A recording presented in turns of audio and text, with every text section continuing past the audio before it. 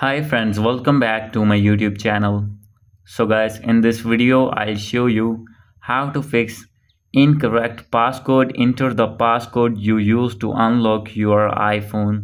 So guys, when you try to log in your new Apple ID in your iPhone or in your iPad and it needs your iPhone passcode, and when you have enter your passcode and you will see this type of error again and again, I will help you how can you fix this problem.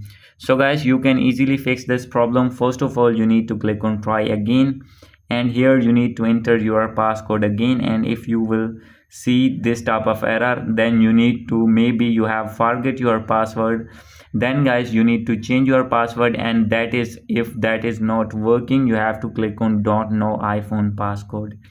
And guys, from here you need to select your iPhone in which you have forget your passcode. And after selecting that iPhone, then guys here you need to enter your this iPhone passcode again.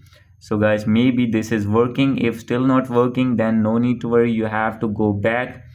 And guys, from here you need to open your Apple Sport app, and now you need to wait for some seconds, scroll it down, click on more products as you will see, and click on Apple account.